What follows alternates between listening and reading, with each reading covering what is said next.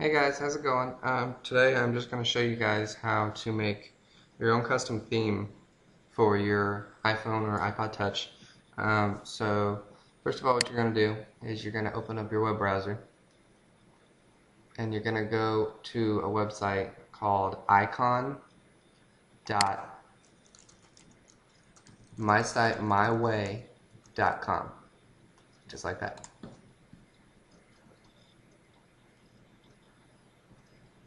And it's going to pop up and it's going to have all these icons, all these different, these are styles. It's not just that one icon, there's lots of icons, but I mean they have, all these different ones that you can choose from.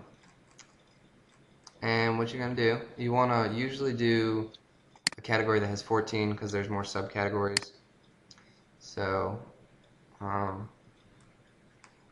just choose one real quick.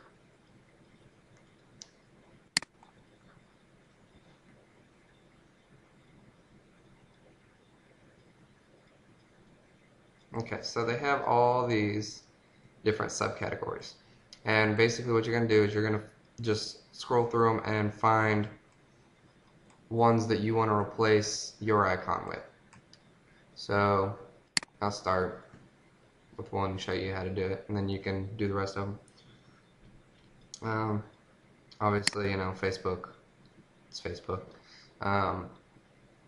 You just click on it, and then you want to save it. I'm just going to save it on my desktop. And then you want to open up Photoshop or some kind of other program like Photoshop. And you want to make a new one that is 60 pixels by 60 pixels, just like that. And then you want to open up the one that you just did, you saved on your desktop. It helps sometimes if you save the file as the name of the application. Change the image size to, usually it's 80 by 80. It's not always, sometimes they're bigger or smaller. Just drag it over. You can make it bigger so that you can center it. That one could be bigger. I'm not going to make it that much bigger.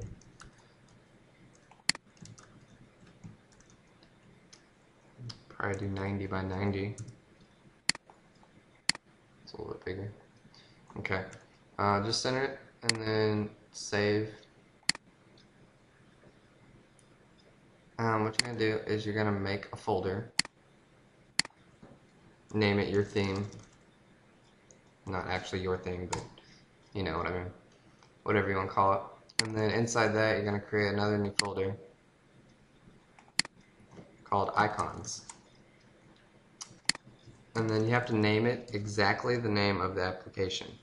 So, watch for capital letters and stuff like that, spaces and whatnot. Obviously it's called Facebook. Save it as a PNG file.